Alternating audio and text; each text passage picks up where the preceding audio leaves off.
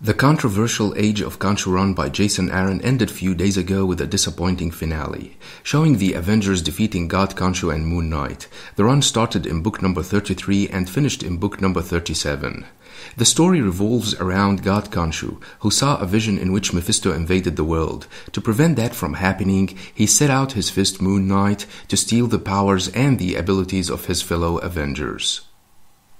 Moon Knight fought and defeated Iron Fist, who is widely considered as one of the greatest martial artists in comics history, and stole the power of the Iron Fist. He then confronted and defeated Doctor Strange and stole his Eye of Agamotto. He then stole the Spirit of Vengeance, and with that, Moon Knight possessed the powers of Iron Fist, Doctor Strange, and the Ghost Rider, and ended up confronting All-Father Thor, who recently became the King of Asgard, on the moon.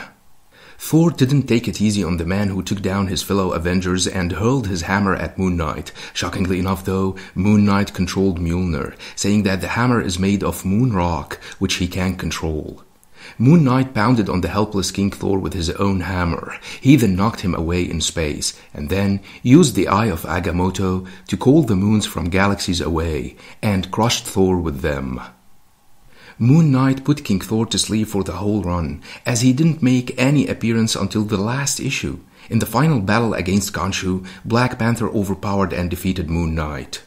Moon Knight remembered that during his presence on the moon, he met Nick Fury, who turned into the Watcher known as the Unseen. Fury told Moon Knight that he has been praying for the wrong god, and that he should pray for a more powerful god.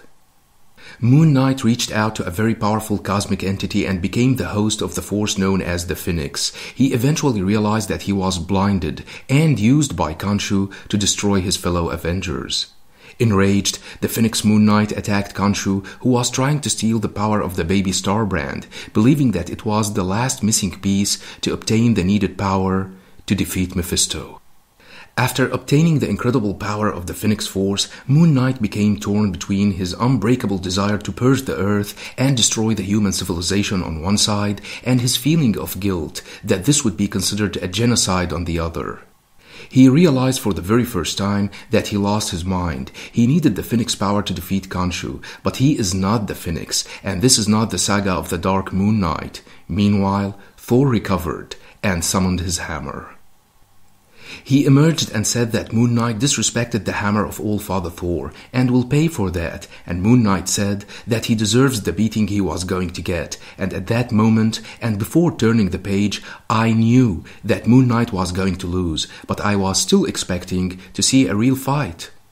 As usual, Jason Aaron didn't fail to disappoint and didn't show any fight between King Thor and the Phoenix Moon Knight. We just saw Moon Knight defeated with broken bones after he crashed on Earth, assuming that Thor managed to defeat him.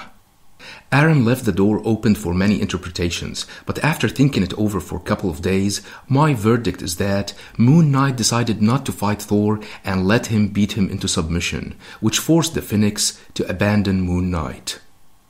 Moon Knight was confused and torn, and when Thor came back for the rematch, Moon Knight said that he deserves the beating he was going to get, which meant that he wasn't going to fight back and was gonna let Thor destroy him.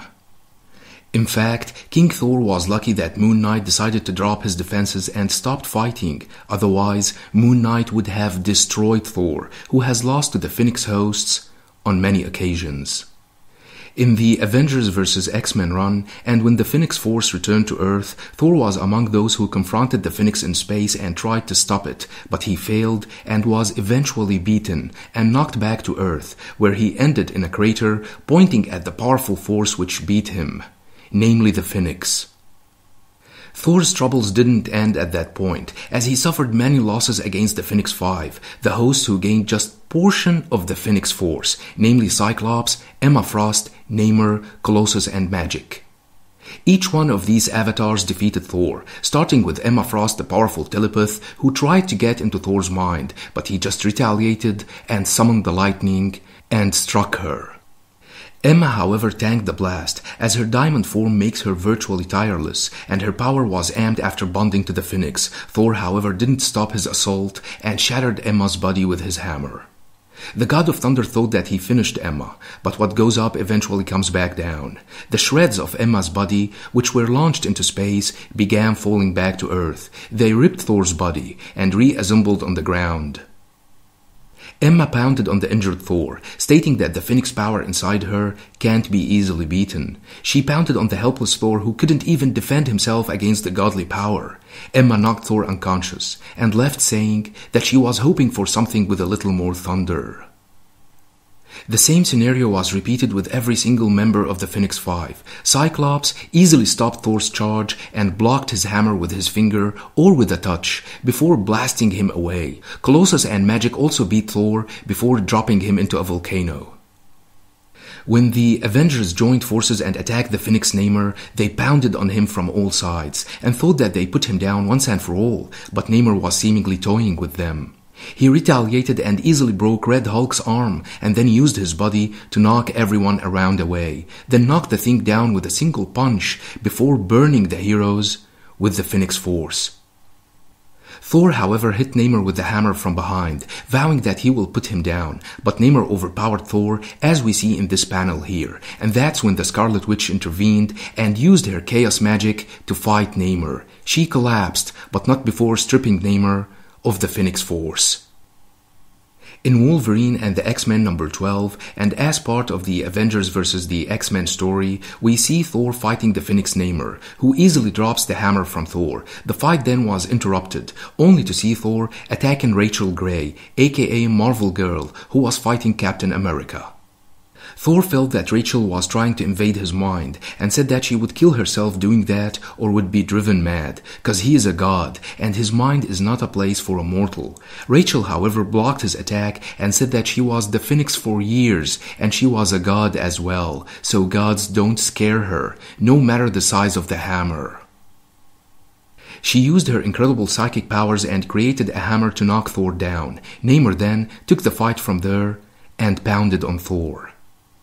In the far future, All-Father Thor fought the Phoenix Wolverine, who spent millennia walking the spaceways, stabbing old stars that needed to put out of their misery, and burning black holes. But he was mad that Thor brought life back to planet Earth, which was barren and dead for ages. Thor didn't know that by making Earth live again, he attracted the attention of the godly Dr. Doom. Wolverine attacked All-Father Thor, who didn't want to fight back at first and thought that Wolverine was driven mad by the Phoenix Force. But the powerful Wolverine was no more Logan or even the Phoenix. He has become a thing made of rage and fire. Wolverine was about to blind Thor, who summoned his hammer and punctured Wolverine's body from behind. Thor thought that he finished Wolverine, who was left with a big hole in his chest, but the immortal mutant attacked again and overpowered Thor. Wolverine knocked Thor down, then stabbed him with his claws, remarking that he doomed the Earth by making it live again, as he got the attention of scarier forces than the Phoenix Wolverine himself. However, they eventually put their differences aside and joined forces to defeat Dr. Doom. So based on this review, we can conclude that the Phoenix Force is beyond Thor, who has been defeated by the hosts who only gained portion of the great power. Back to our topic. The Phoenix Moon Knight allowed Thor to beat him, cause if he really wanted to fight back, then he would have defeated Thor, who would get beaten again, the way he was beaten against the Phoenix Five. All-Father Thor didn't fare better against the Phoenix Wolverine, so this Thor wasn't gonna fare better if Moon Knight decided to fight back, taking into consideration that Moon Knight defeated Thor with the stolen powers of Iron Fist, Doctor Strange, and Ghost Rider, even before bonding with the Phoenix. So yeah, the Phoenix Moon Knight would defeat Thor, but he just decided not to fight, and eventually gave Thor the win. I hope that next time, Jason Aaron will work harder on final confrontations. He should have showed the Phoenix Moon Knight beating the Avengers to within an inch of their lives, for example, before realizing that he was fighting on the wrong side and gives up. Hope you liked the video. Don't forget to subscribe, share, and like. Thanks for watching and have a nice one.